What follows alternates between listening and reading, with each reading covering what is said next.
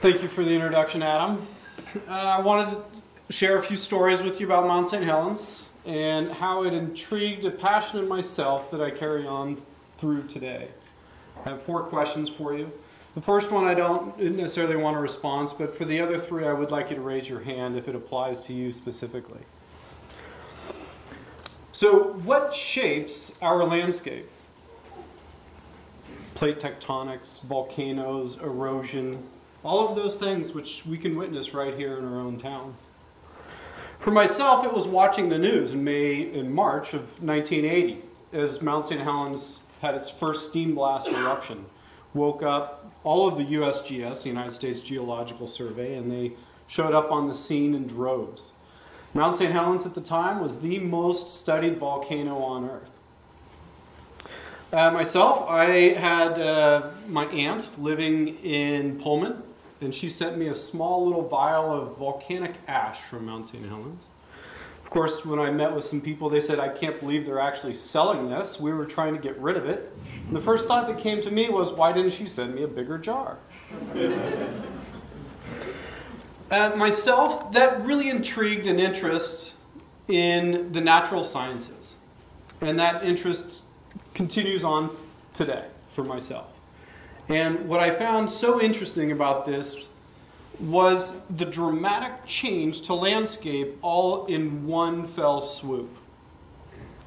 I was studying natural resource management and recreation, and my emphasis was in geology. I made an application in 1994 to the newly formed Mt St Helens National Volcanic Monument to be a naturalist interpreter at Coldwater Ridge, which is now known as the Mt St Helens Institute. With that, I was awarded the internship. I showed up to Mt St Helens with a friend of mine, Rob, who introduced me to the program, and went through a 2-week intensive study about Mt St Helens, the volcano before, during, and after, and the ecology that takes place as far as today.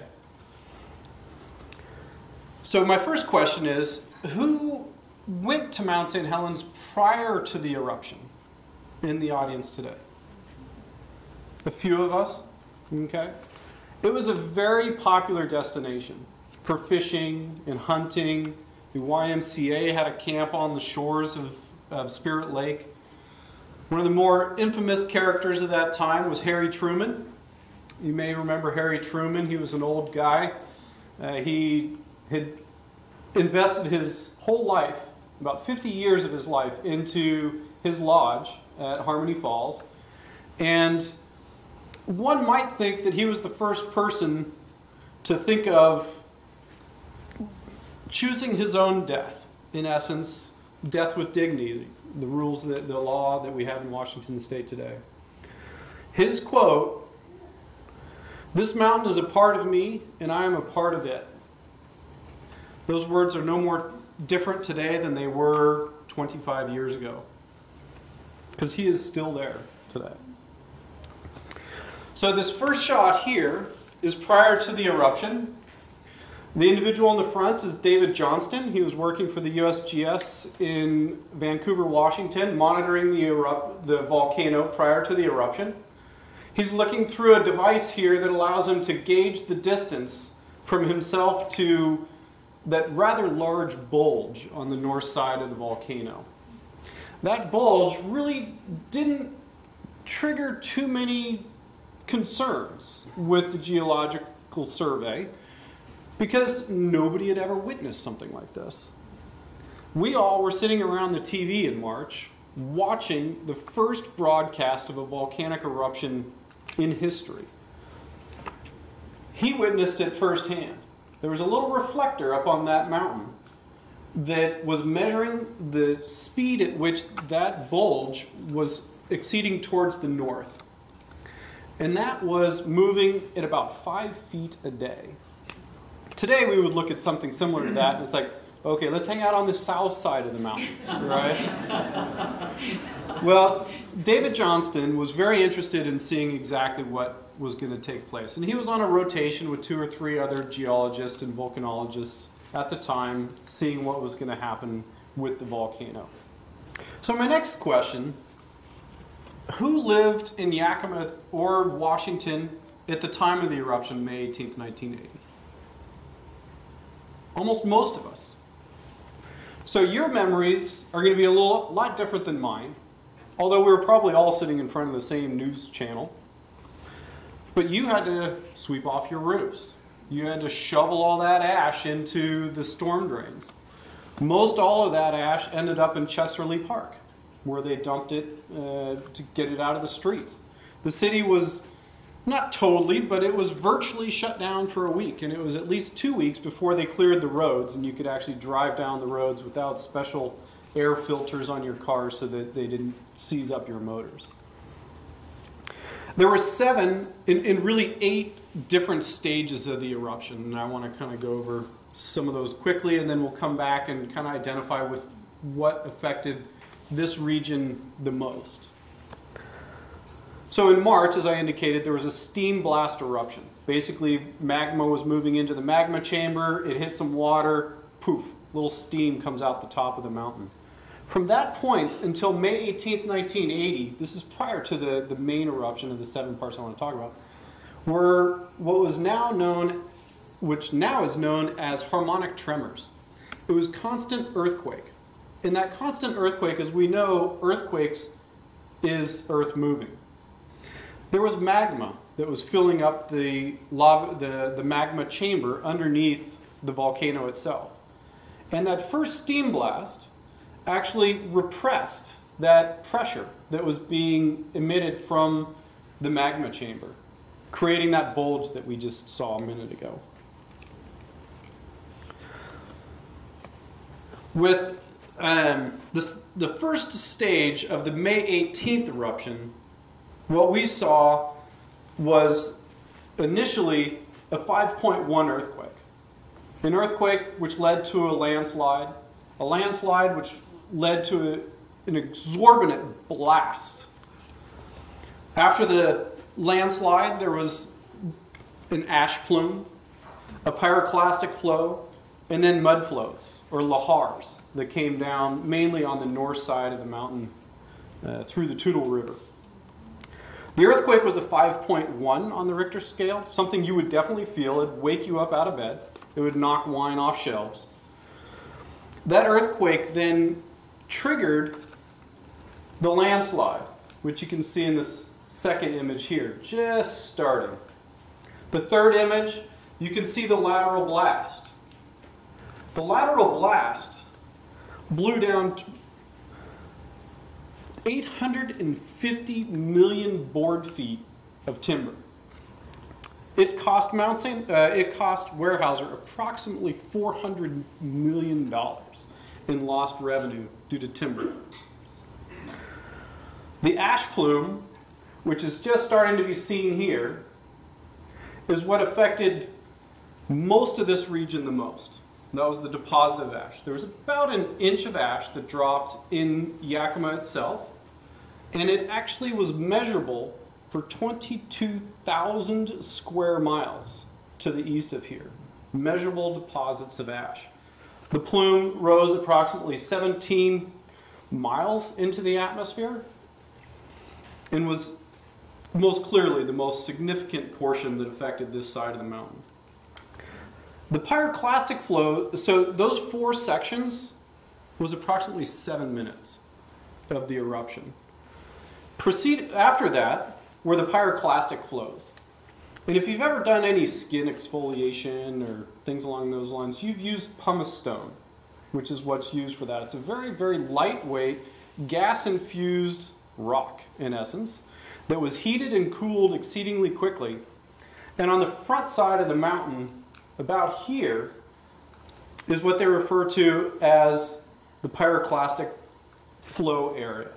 And this, you would assume, would be completely denuded for all time, because it really cannot maintain any soil. But when I was up there 3 days ago, that area is completely vegetated. The lahars, which was the most impact on the west side, created mainly from the immediate flashing of steam and water of the water table in the mountain, the glaciers, and the snowmelt, all of which took place for the most part instantaneously, started to flow down the Toutle River, increased the elevation of Spirit Lake by in excess of 200 feet, and in the Toutle River Valley, which is about 17 miles long, the average depth is 150 feet. It continued to proceed through Kelso and Longview and went into the Columbia River Gorge. In the Columbia River, as you know, there's a lot of navigational activity with ships. It closed all shipping for 2 days. It was 2 weeks until they actually dredged it enough to make normal navigation take place in that region.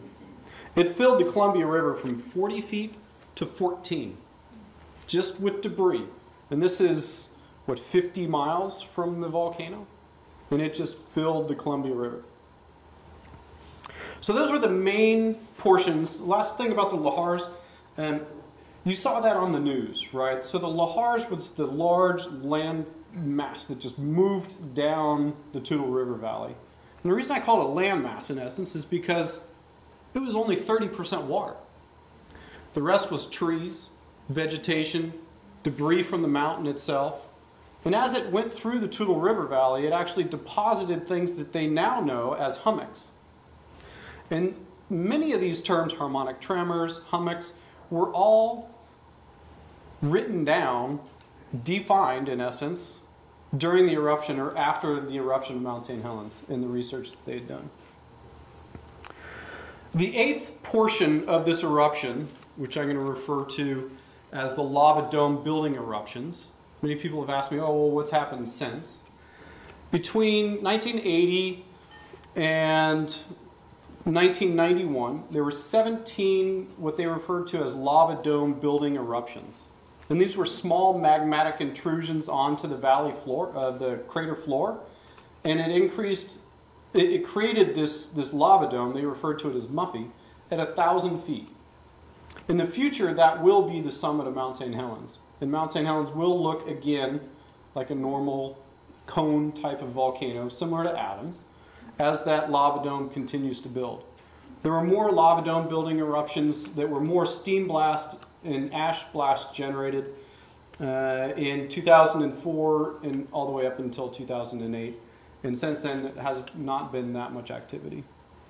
At present, Mt St Helens is not classified as the most active volcano in the world, but it is most certainly the most active in the Cascades. It erupts approximately every 125 years. So who's been to Mt St Helens since the eruption? Quite a few of you? Great.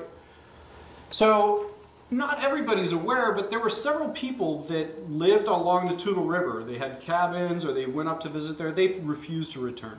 I met somebody's daughter who lost a house on the Toutle River, and she said her family refuses to go back up there because the memories are so stark of how it used to be. And today they would say, oh, it's been destroyed, in essence. I don't think it's been destroyed. I just think it's been rejuvenated. It's been changed. The landscape has changed. So there's 3 major areas to visit. The first area is on the east side. It's about 2.5 to 3 hours from here. These are areas. Spirit Lake is accessible from these areas. The miner's car, there was actually a miner up there at the time of the eruption, and his car is still sitting there, an Oldsmobile. Spirit Lake, like I said, you can hike to Spirit Lake, where that location is, and then Windy Ridge, which is an interpretive site. They have an open amphitheater. I do suggest, prior to doing the 2.5 to 3 hour drive, to check out volcanocam.com. It's a live feed of the volcano. We went up, we didn't have the opportunity to see the mountain, but we did find other things to check out and show my nieces and nephews. On the south side, so as you go from here, you would drive to Randall and take a left on 25, which would go towards Cougar. And then Cougar is on the south side of the mountain. The south side was virtually unaffected by the eruption. There were some small lahars on the south side, but generally the really interesting parts of that side of the volcano is the Ape Caves, which is a lava tube generated about 5,000 years ago with a lava flow more similar to the type of lava flow that you might expect to see in Hawaii, where the lava flew over the topography, and then it sank into the soil and actually created lava tubes. So you can enter these lava tubes, hike a mile and a half, and then come out to the other side. Very interesting effects in there as it relates to the hot lava traveling through a tube and making it deeper and deeper and deeper, and then maybe there's a hard rock and it gets very shallow and up and down and up and down. It's very interesting topography underneath the ground. The other very interesting place on the south side is the Trail of Two Forests. And during that same lava flow, there was a forest there at the time, where when the lava flow came through, there were trees. It burned out those trees, but it cooled the lava in a matter of time that allows those holes to still be there. So you can see where dead trees used to stand during the time of this eruption. As well as some trees fell over. If you want, you can get into the bottom, crawl up, and then through another exit and be inside of a tree, in essence, that cooled the lava around it during that eruption. And then there's the north side. The north side is where I worked, Highway 504, out of Kelso Longview. There's about 5 different visitor centers. There's the Silver Lake, well, at the exit there's an IMAX theater, which is well worth seeing. And then there's the Silver Lake Visitor Center. It's run by the state of Washington. Then there's a Weyerhaeuser site, which is very interesting, talks a lot about what Weyerhaeuser lost and those effects. And then there's, at the very top of the road, Johnston's Ridge, which is named after David Johnston. This picture here is taken from Johnston's Ridge. You can see now that lava dome that I was mentioning earlier. Here's the Toutle River that's flowing down now. And then if you look carefully, it's hard to see, but in these areas here, here, and even here, previous eruptions, those are the hummocks. So very large portions of the volcano itself during the eruption rolled down to, as one piece and created the hummock field, which is just a bunch of little mounds that are very distinctive looking. I worked at Coldwater Ridge, which was the newest office at the time. And Coldwater Ridge now is known as the Mt St Helens Institute, where you can take classes, you can take school classes there to do presentations or have presentations done. They also have job postings, so if that's something that you might be interested in. I want to thank you for your time and listening to me talk about Mt St Helens in my few fashions. And thank you very much. You have a nice evening.